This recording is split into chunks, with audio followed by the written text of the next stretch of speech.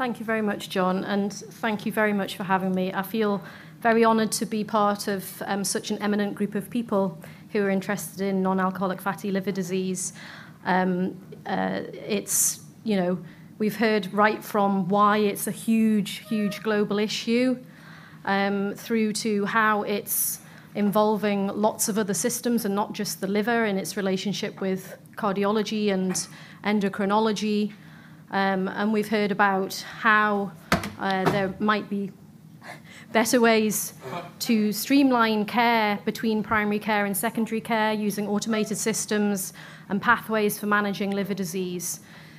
So, and we've also heard from Professor Muris about the context in which we as general practitioners are working, our patient-centered care, holistic care, and how some of the structures in terms of chronic disease management work in the primary care setting, and really highlighting the role of the multidisciplinary team, particularly the practice nurses and the nurse practitioners in chronic disease management. So I'm hoping over the next 20 minutes or so just to bring some of that together into my thoughts around what our role in primary care should be, why we should have a role, do we currently have a role, and what are the challenges, or some of the challenges in developing this role within primary care, and more importantly, what are the opportunities for primary care, what's our niche within this going forward. So just going back a little bit, obviously, you know, I don't want to underestimate the importance of primary prevention in non-alcoholic fatty liver disease on a global level. I don't think primary care is the answer, and I don't think secondary care is the answer. It has to be seen in the context of public health, like Professor Muris was saying, close collaboration between public health and primary care and secondary care, health promotion, fiscal measures, health policy. These are all hugely important, and it's how we play our role within that to take things forward. Come on, chaps. Sorry. But, and I think primary care spans all of these prevention paradigms really, but I guess most people would think of our role really within that secondary prevention, finding people before significant disease develops and preventing the sequelae of those diseases. And John's already highlighted this. Well, why do we need to bother with this? And if we're thinking about it from a liver perspective, and we can also think about cardiovascular and other outcomes as well, but as a GP with an interest in liver disease more generally, this is what we're trying to prevent. And John's already talked about the horrendous figures around what happens to people if they present for the first time with decompensated cirrhosis, not known to anyone beforehand, either in the secondary or the primary care world.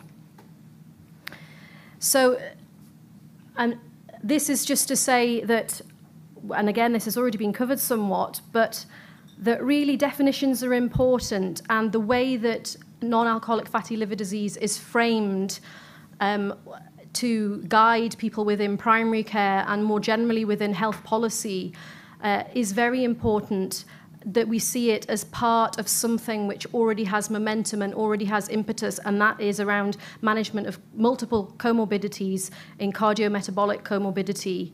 And I think that a definition that acknowledges that may have impact in terms of how things are taken forward. This diagram, it's not the right, is that the light? Oh yeah. Here is just from a paper written by Targa et al. Talking about non-alcoholic fatty liver disease as part of that multi-system disease, requiring that multidisciplinary holistic approach. And sorry, it's not very clear, but as we've talked about already, there are so many people that need to be involved. But I would like to think that we, within primary care, could almost be in that circle with the patient. We are looking after the whole patient. We, certainly in the UK, liaise with all of the different specialties, get letters back from all of the different specialties. And I don't know how it is in other countries, but a lot of the time that communication between specialties is even harder than it is from primary care to secondary care and back. And the other thing to sort of put to that is that, as Professor Muris has intimated, it's what we do in primary care. we manage multiple conditions, we manage the whole patient, we advocate for them as a person, what's important to them, and we're very used to talking to people about their Q risk scores, about statins, about how to reduce their cardiometabolic risk, about lifestyle management. And I was fairly insulted the other day at a meeting I was at, run by a certain committee in the UK, where they sort of said, it was actually a GP that said this, well, someone in primary care can't give someone lifestyle advice about NAFLD. That has to come from the hepatologist. And I thought, you know, this is what we do day in, day out. It's not, NAFLD shouldn't be considered as something out with and different to this other work that we're doing in chronic disease management. So if we should have a central role, do we have a central role? And John already mentioned this new systematic review and narrative synthesis, which just came out yesterday, which is looking at whether there are community pathways for early detection and risk stratification for chronic liver disease. And the search strategy was global. It wasn't limited to UK studies. There were some caveats in that it was, I think, English language published papers and from the year 1990 onwards. But this whole huge review looking at community pathways for managing chronic liver disease in general, not just NAFLD, but including NAFLD, eventually was synthesized down to 12 pathways that had been published, 10 of which were UK-based. There was an acknowledgement that the clinical practice is ahead of research in this area, and there may be local pathways that have been set up that haven't been published and have just been seen as quality improvement or service provision.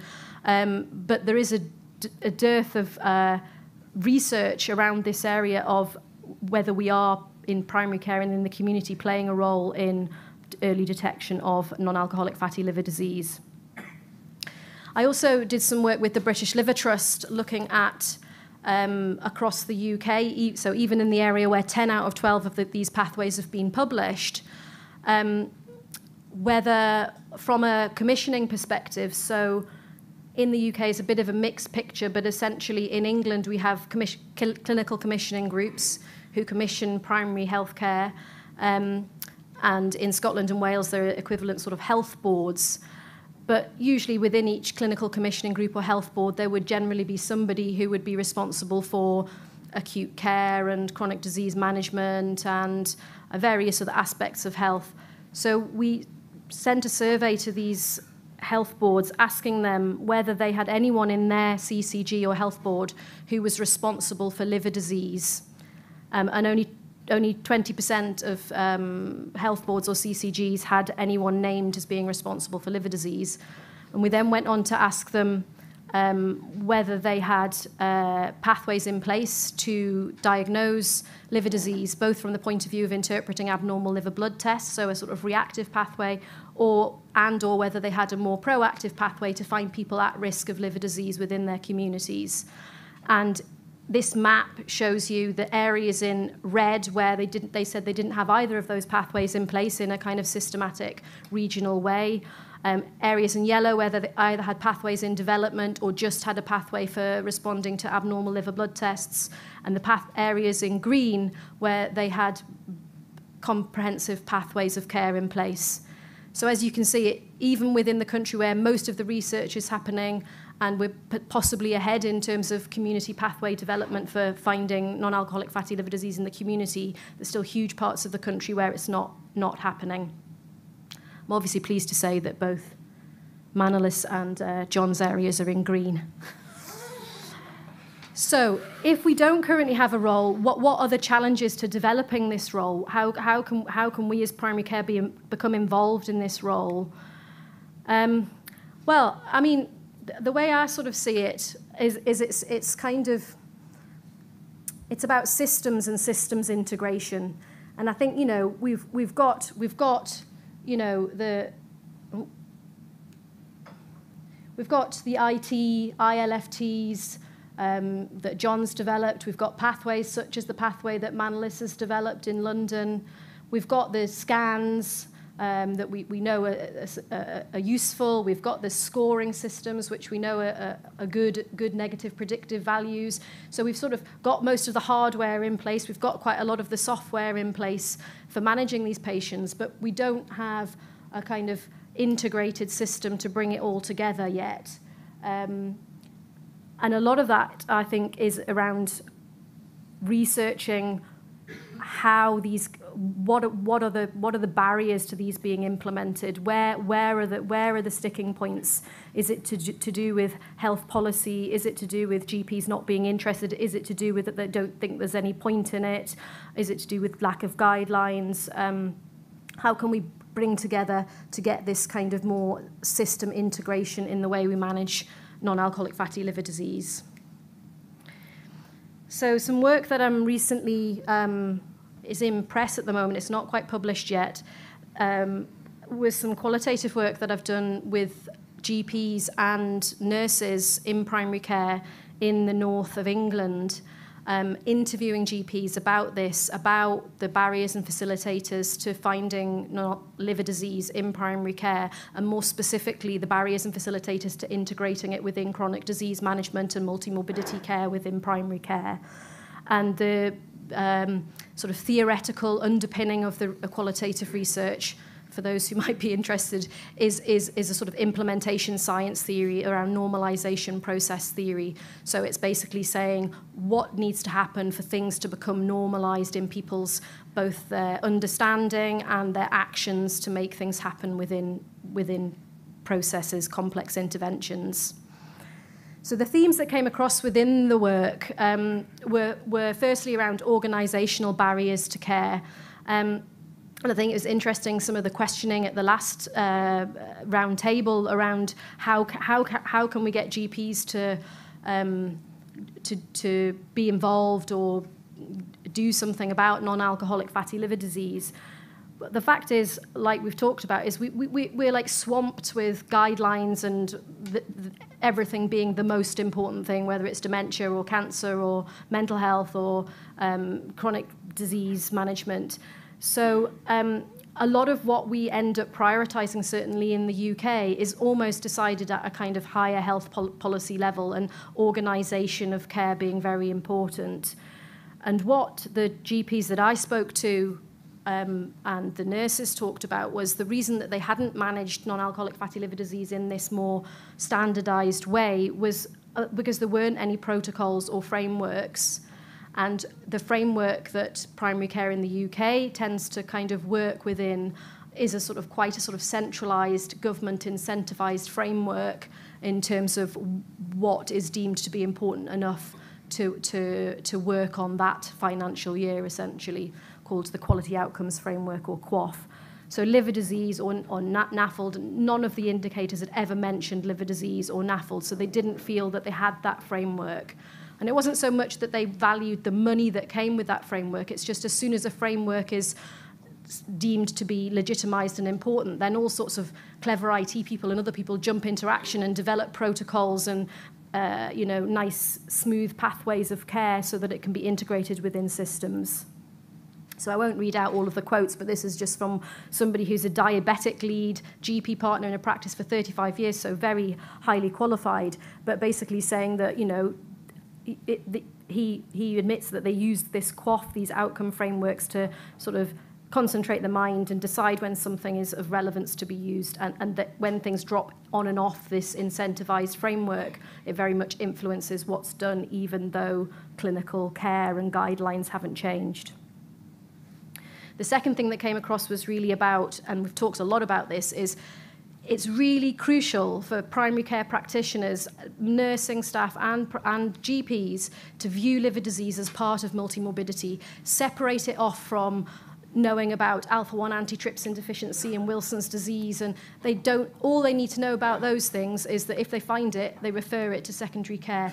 They don't need to know any more than that, but what they do need to think about is how non-alcoholic fatty liver disease fits within their multimorbidity chronic disease management and dual pathology, alcohol and fatty liver disease, and alcohol because it's also a risk factor for lots of other chronic diseases. So when I spoke to patients and talked to them about how would they feel about integrating NAFLD and alcohol-related liver disease as part of a multimorbidity chronic disease management, what it would physically mean for them in terms of changing the way they did their annual checks or reviews for patients with cardiovascular disease or chronic kidney disease or hypertension. Particularly the nursing staff were very much like, well, yeah, that sounds fine. That sounds like it's perfectly doable, could easily be encompassed. We're already doing a couple more bloods.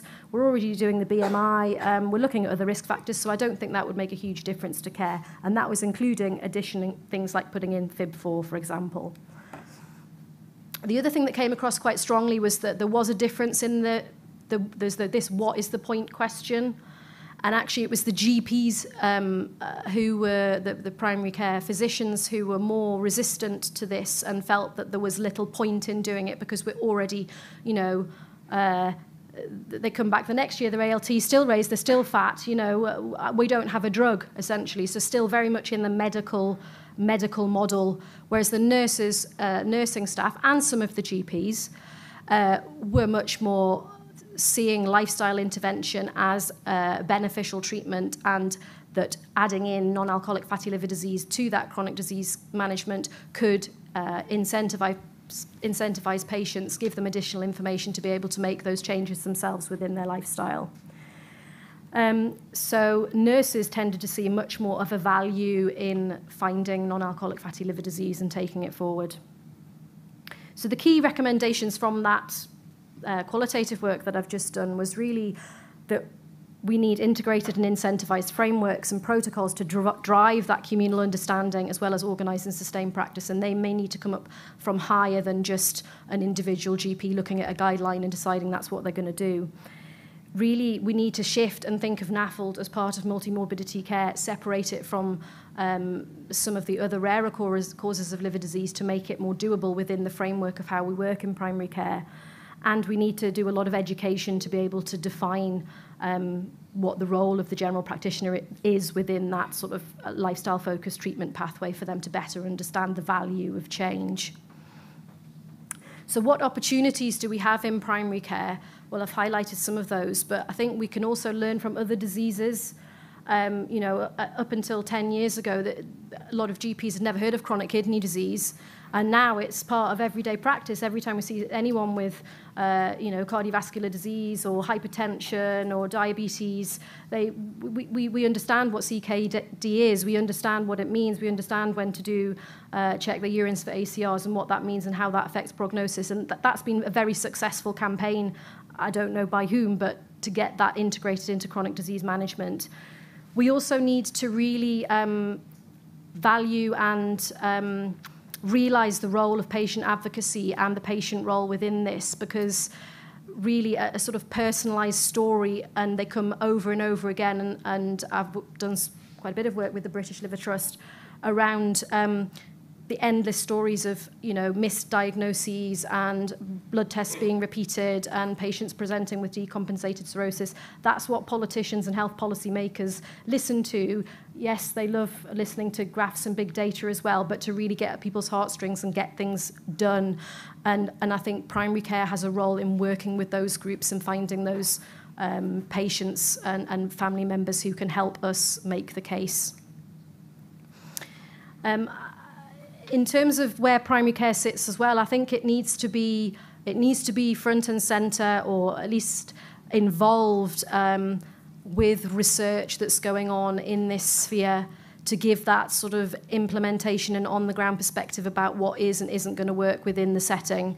And these sort of multidisciplinary alliances within research mean that we can be ready for the next big thing. There's always big changes in the way that health is structured. Suddenly something becomes trendy. If we're ready to get in there with a big study to say, yeah, we're ready to go on this, or we've got the perfect pathway of care for this, we can be ready for those big health institute research calls, or to slot into the new systems of working in our countries to be able to make it central. The other very, very quick point is that the other big thing that always comes up within primary care is early detection of cancer. It's a big push in the UK, at least, and certainly there may be some way of primary care getting more involved in NAFLD if the focus becomes slightly shifted to being around early detection of HCC and how that fits into our kind of early cancer detection pathways.